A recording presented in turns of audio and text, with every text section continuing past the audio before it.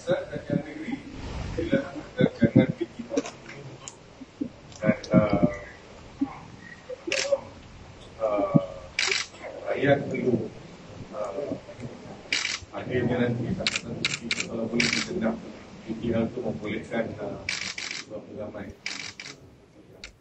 The Johor state election must be carried out because the state government is very unstable to the point that it is at the mercy of the opposition.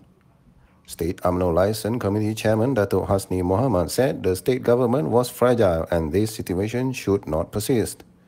The menteri besar said a detailed analysis was conducted following the death of Kempas assemblyman Datuk Osman Sapian and whether there should be a by-election after the seat fell vacant.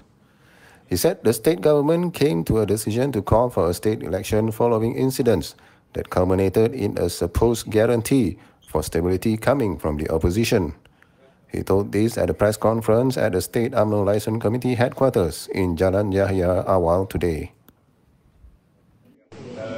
Itu saya yakin akan dibuat dalam masa yang terdekat untuk pimpinan parti Presiden UMNO yang sendiri dan yang lain perlu berbincang untuk bahagian kursi.